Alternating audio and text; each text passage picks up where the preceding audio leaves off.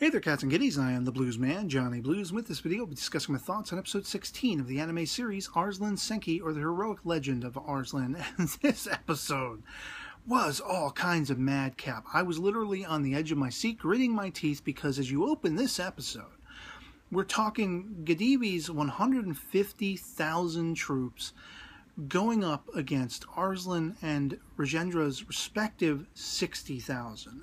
That's split between them both. You know, the Persian forces match about 10,000. I think, Rajendra's got 50. And you're talking about just Gadivi having 150 troops, not even answering to the fact that he's also got a whole crap ton of these, air quotes, war elephants. You open this episode and it's like, how can you even conceive of it not being anything less than a landslide against Arslan's whole cause, his effort? And it's quite intriguing to see how it all plays out. Of course, the first aspect of the episode calls right back to Jeswant, who is being reprimanded. He's about to lose his own head for the failure of stopping Arslan. They took over and occupied that entire kingdom, and sent all these sort of officials packing, everyone scurrying, who wasn't killed in the onslaught and everything like that. And, Jeswant, he went crawling back home in a sense, but it's a failure of the utmost renown that Gadivi will not swallow. He's finding very unpalatable, and he wants this sucker's head. And you have this mentor, sort of father figure of Jeswant, I think the cat's name is Mahendra, basically doing what we saw sort of early in the series when Variz very much had to go to task for Andragoras not to punish Daryun too severely, just before Variz asked Daryun to, look after Arslan the man, not the kingdom and all that stuff, and the hierarchy. And I love that because there are so many different, all these characters are cut from the same cloth. There are so many different parallels. You're talking, the idea that here we have Jeswant, who's a man who doesn't know who his parentage was. That falls in line with Arslan. He's got a mentor who's sticking his neck out for him, kind of akin to what Daryun does for Arslan.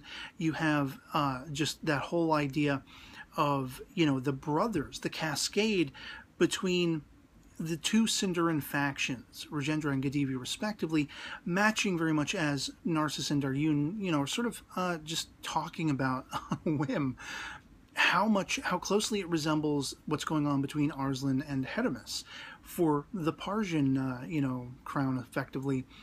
And all of these things, of course, are aware to the viewer, but it's just interesting and captivating to hear it finally being put into words and seeing all these parallels being drawn out. Now, as these factions finally enter the battlefield, of course, we do get a few clips back where, Arslan's posse is located, and Narcissus is kind of, doling out what he expects Gadivi's forces to do. They don't need to utilize their entire 150,000 troops and their war elephants to go one way or the other. On the battlefield, they will be surrounded.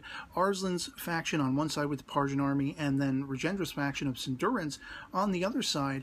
And all really Gadivi needs to do is walk right in the middle, sort of saunter up in the middle, send his factions left and right, and he just sit there without batting an eye and watch them be annihilated because of the sheer, numbers that he represents. And of course, it does end up, necessitating the use of the war elephants, actually, because of the riverhead that's sort of in between them, and the soldiers themselves are getting lost, and they can't quite cross it and everything, and they're keeping the troops away from each other. And this is something logistical that was probably in the planning stages, as Rajendra notes, from Narcissus himself. Now, what's very intriguing is once you have those elephants thrown into the mix, I mean, they are just pancaking anything in their path. They're super normally powerful, locomotive trains that are unstoppable because they've been drugged up. Rajendra even says, in this colder weather, they shouldn't be as agile as they are. And one of his men notes, well, they must be using drugs to have them so super powerful. And we're just seeing the landslide in effect. Rajendra's people being out for the count. Because, of course, Arslan's faction he gets word that they are surrounded back where they are, and they're not going to make it. It looks like Rajendra has to give up. I mean, he's very much to that point where he's got to surrender or order retreat for his men because he led his men here and he feels very much strongly about that, and you know, the fatigue of bringing them to their own disaster, it seems to really affect him. And at this moment, here comes Arslan and the Persian forces. They completely duped the Sindarin faction that went after them, surrounded the kingdom and everything. They got all these like wooden dummies, tongue out and everything. Just absolutely brilliant, because Narcissus planned this all. He knew exactly what Khedive was going to do. They used the time, and we only see fleeting glimpses where the Persian army were at work, and you don't know what they're doing. But apparently they're building these dummies, they're building, you know, equipment that they can utilize against these war elephants, which, holy crap, you know, you got everybody in the mix. You got Daryun in there, you got Ferengis, you got Kiev, everybody's in the mix. And they end up effectively leading the war elephants across the battlefield into an ambush. And, like, literally, there's bushes everywhere. I mean, all of a sudden these giant, you know, Narcissus or whoever calls it these giant arrows, but they're like harpoons, and they have poison tips, and they are launching these things hundreds at a time from these like wooden sort of vehicles. I don't know what you call them, but almost like wooden tanks, and they're just launching at these elephants. They are wiping out the elephant as a cascade, much as the elephants did, pancaking everyone earlier. And I was just like, oh, damn. You know, like seeing that, completely gobsmacked at this level of being able to think that far ahead and strategy and all this stuff that Narcissus put into action. And of course, Elam was the cat who was ordering the firing of these giant like harpoon arrows and everything. And it gets literally to the point where you have a face-off. Everything is left with a face-off between Daryun on horseback and Khedive, who has now, you know, decided to enter the fray on elephant back, as it were. And because they both use chiefly, you know, sort of a spear weapon, he wants to take Daryun on. Daryun knocks him on his ass within seconds. And then, adding insult to injury of the sort of having to, you know, cast your disbelief aside, here you have Jeswan trying to make up for his previous failure by jumping his damn horse up on top of this giant elephant to grab, effectively, Khedive, hoist him up on top of the horse, and off they ride. Now, at this point, you have Ferengis getting ready an arrow to take him out, and Arslan, once again, tells her not to, and she makes a comment that's very apropos to, of course, the OP, where we see that, you know, Jeswan is part of this faction. But she says basically, hopefully he will be grateful, because this is the second time you let him walk away with his life. And surely he's already thinking about this, because he's very much thinking internally about, and he actually speaks aloud a bit about it too, that you know, in comparing Khedive to Arslan, Khedive's all selfish. He's all about himself. The people under him are just slaves to whatever task he sees fit, whereas Arslan and the people around him are unified, are working together, they're caring and concerned about each other, and they're like a family, essentially.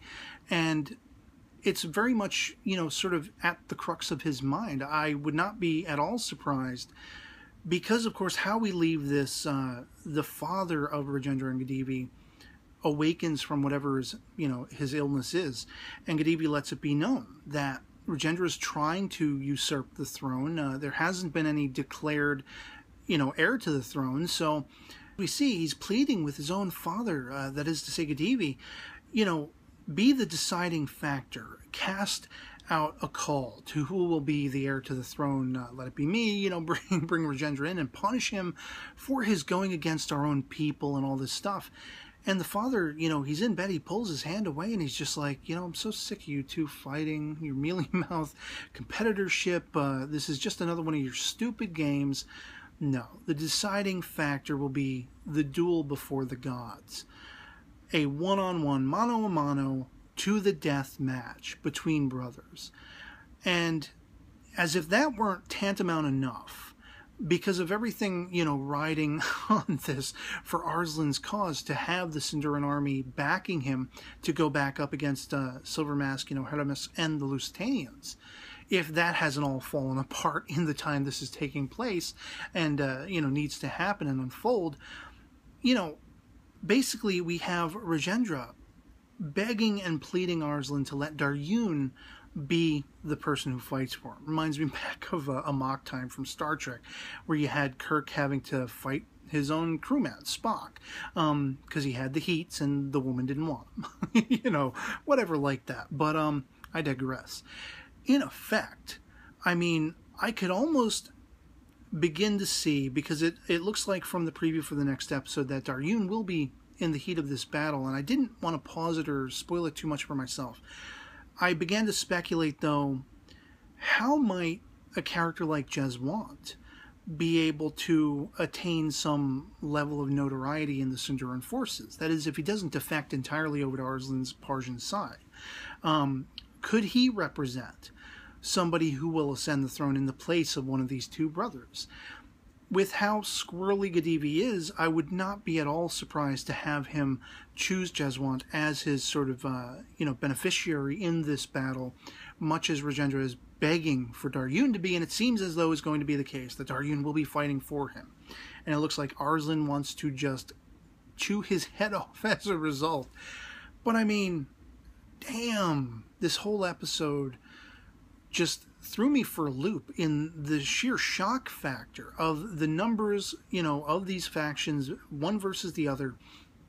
There was this just sheer amount of insane, you know, again, 150,000 plus war elephants, and yet they lost because of using all of those different elements that we've heard Narcissus talking about, you know, the battlefield, the weather, the seasons, all these different things, knowing the terrain. And even though they were probably not as familiar with the terrain, they still became familiar enough with it to utilize it to their own benefits, and sent Gedivi packing with all this sheer amount of force behind him. They send him back, tail tucked between his legs. And, I mean, I could argue basically as a viewer, there is some level of suspension of disbelief that is necessary almost in certain aspects of it. But it was still pretty much a wowed episode, like a wowing episode for me, just because I didn't know how it was going to play out. I was almost half suspecting, you know, Gedivi to wipe out Rajendra's forces and then go and try to be all chummy with Arslan or something, you know, somehow the tide to turn in that frame of reference, not with Gedivi walking off the battlefield, the loser. I definitely never expected that. And just an exciting episode all around, really. At least for me. I'd love to hear from you guys in the comments below, you know, basically what you thought of episode 16 of Arslan Senki, if you've seen it, and this entirety of this battle that just went 180-degree turn from how it probably should have gone. With all the characters in play, with all the war elements, the soldiers, the sheer number of forces under, you know, Gedivi's faction, and all of these twists and turns, and, you know, utilizing that ground, that battleground, to the utmost benefit that Narcissus put into the planning, and just came out the winner, man. Some crazy stuff. You know, so, as I said, I'd love to hear from you in the comments below, and otherwise that'll be pretty much it for me on this. Hope this video finds you well, and I'll catch y'all later. Peace.